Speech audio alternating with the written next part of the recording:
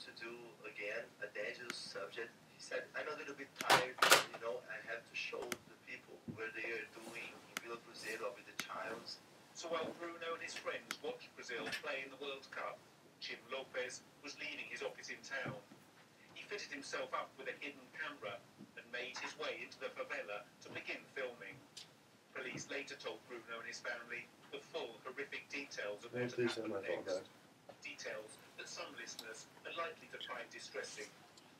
So it's like this. Please. A guy came to him, a gang member, and said, don't I know you? And my father told, no, I don't think so.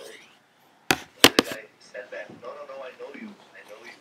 And then he got a gun and shot him in the knee. And this is in my bag. the gang I was members getting ready to leave.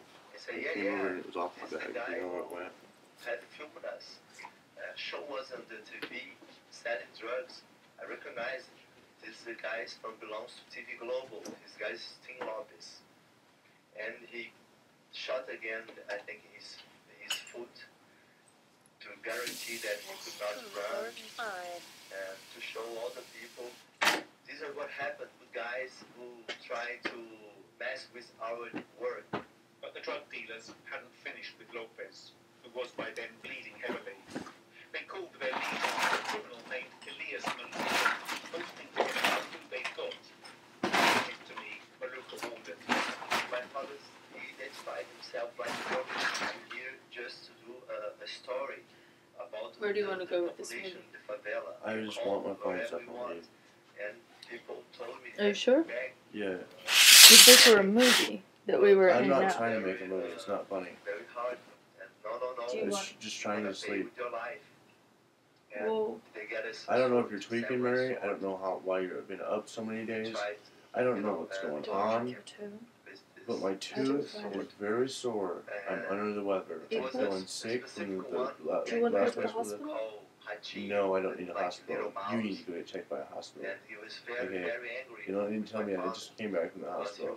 I'm saying Because it's, of the lights are off, it's late, and the radio is still Would you I close the don't door? know I'm what's getting going on. rather cold. You're dry. I not. just want my phone. Do you want me to call someone, babe? Call who? I don't know. Whoever you want me to call. I Call for don't. you? To get you checked? You're saying that? Who do you want me to be checked by then? Like FBI, CIA, MK Ultra people? What do you want? Get the lighter or something, and they set on fire. And this guy called Ratinho, he lighted his cigarette in that flame, and everybody was like laughing. How come it's alright for you to torture me? And celebrating. You can't just go around torturing people. It's not very fair. And making me off the stuff and stuff. I'm just sitting on a couch quietly. Well, right now you are. But I was just sound asleep a few minutes ago. And I got up to eat some tofu. It's a very non-violent food. And you're mad at me that I'm eating because you think women should be I'm starved. offensive. Don't say that word mad. Anybody that says that word, they're mad. You've been quite irate. I just like to have a piece, that's all. Is it irate about that? Is there anything normal that's not normal about that? How about I just call like a domestic violence hotline and talk to them about why my boyfriend is acting like a maniac right now? And even as they celebrated Brazil's World Cup victory that year, I don't like you using 911 like a toy, Ben. It's a very serious thing. And the way... It's serious, Mary. 9 traffickers thought to be involved, 3 died escaping the police, while Elias Manuco, their leader, was caught and imprisoned for 28 years. Bruno Quintela followed his father's footsteps into journalism, but for many years... So do you want this hotline, Ben? It's 1-800. Oh, you don't have your phone yet? I don't know where it is. I just saw it in your hand. Come on, Dad, you didn't die? No, I'm okay, son, don't worry. I'm okay. Very, very often I had this exact dream. And when you wake up in the morning, that must be very difficult when you wake up and realise that it was just a dream. Oh, yeah. Jim Lopez was posthumously awarded Brazil's top human rights prize in 2012. His son Bruno has recently completed a documentary about his father. My dad. imagine, was speaking to Bruno Quintana. Well, Simon Watts is still here. Simon, have the authorities managed to get any sort of a grip on the It's fair to say that in Rio they have made some progress. Why don't you find your phone? I don't know about that. I just wanted it for safety, but Where are you going tonight? I don't know. It's just not worth it. I don't know. Work, and now this has become a little bit more sophisticated. The police in Rio are better trained and they have more of a permanent presence in. Do you want me to try calling your phone with my phone so you can locate it? So I have safety right? Okay, that'll be fine. If you'd like to, yeah. Recently, you heard gunfire near the England team Did hotel just you this week. see my purse where it went? And Did you move things around a bit? Did you? Or did I?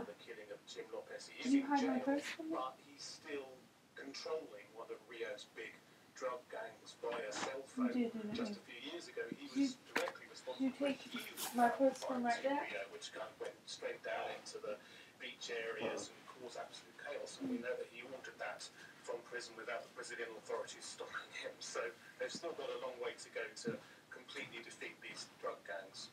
Stuff. Well, finally, in this Brazil What is special, it? Call in style. in any country in My the phone. world, when you mention Brazil, it's likely to conjure up the sound of the rhythms of the place. Samba, bossa nova, the girl from Ipanema. It's a cliche, of course, and the Brazilians are very useful people, but the cliche is too simple. In the late 1960s, Where could my purse come? I didn't leave it in the car. mixed Western psychedelic rock with the native Brazilian rhythms. The movement was targeted by No, the no, country's no, no. military I just had my dictatorship at the purse time, and recently. forced its two Did you move everything around on purpose or? into No. exile. No, okay. Okay. What is it?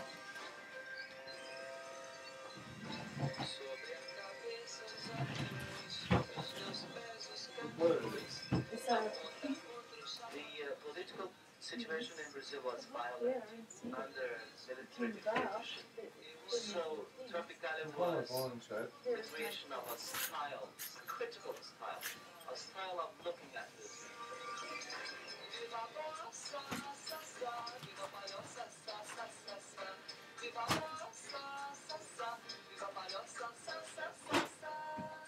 Tropicalia was Calling not your just phone now? music. Tropicalia was an attitude. You smell bread? I can smell the bakery baking right now. Politics, concerning behavior, concerning values, was a hippie equivalent to what was happening in the European states. And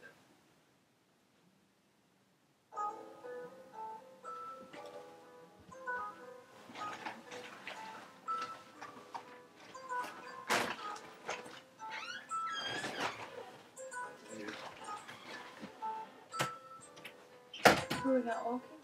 Huh? Oh, you're going out walking? Yeah. It's 3 in the morning? When are you coming back, do you know?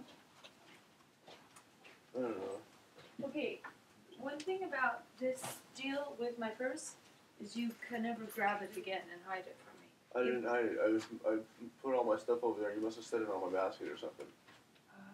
Oh. I But just. my purse was right there. I don't know. I was just piling all my stuff in the corner. Well, I will try to hide things more carefully in the future. Maybe you can help me find my phone. It's like for safety. So, have you got a key to get back in this building?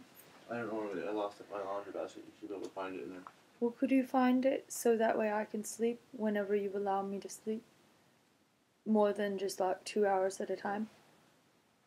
You were up late last night walking to the doctor's in the middle of the night. And I did not get a good night of sleep last night due to your toothache. You had more sleep than I did. But nevertheless, you woke me up in the middle of the night several times. Excuse me? You woke me up, dear. And then I woke up with a toothache. And I was like, you still up? And you're like, I was like, sorry, you take me to the hospital since you asked me. I know you here." have a toothache. And I went twice with you to the hospital in Portland, right where you said there was a couple guys getting shot. And I was like, oh, I had bad anxiety, remember? And I was like, you can't pay for my health. It's not worth. And you were like saying, well, I got $1,500 done with my teeth. I was like, oh, but that doesn't pay for my health. I was scared when you told me about that. I mean, I was in a place where I would have. Well, I'm asking about It gave me bad tonight. anxiety. Would I be allowed to have How much sleep? Oh, you're gonna sleep.